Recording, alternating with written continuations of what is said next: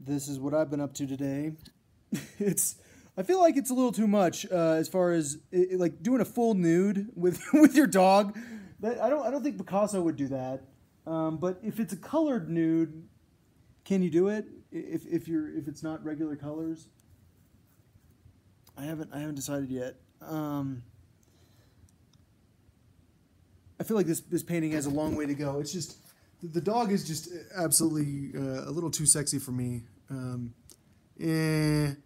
So yeah, it took me forever to start painting because I sat there like scared to death of this giant canvas, and next thing you know, it wasn't that bad. So that's what I've been doing today. So wearing the same shirt, painting three boob dogs. It was supposed to be a joke, every man's dream, which is my dog with three boobs, but super colorful.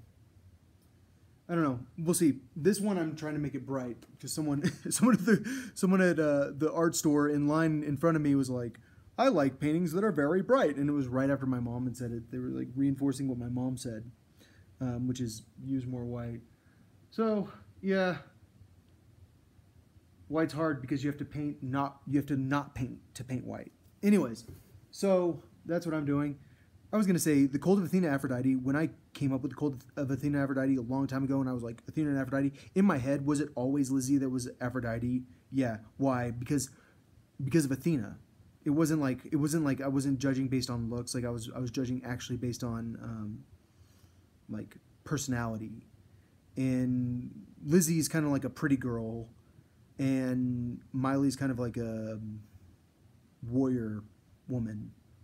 Um, but don't get me wrong, Lizzie could be a warrior woman, I'm sure, but she seems more. I mean, obviously, she's more like she's not non-binary.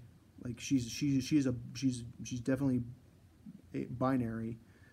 She's a female, but anyway, so yeah, I the background is going to be the key to this entire thing.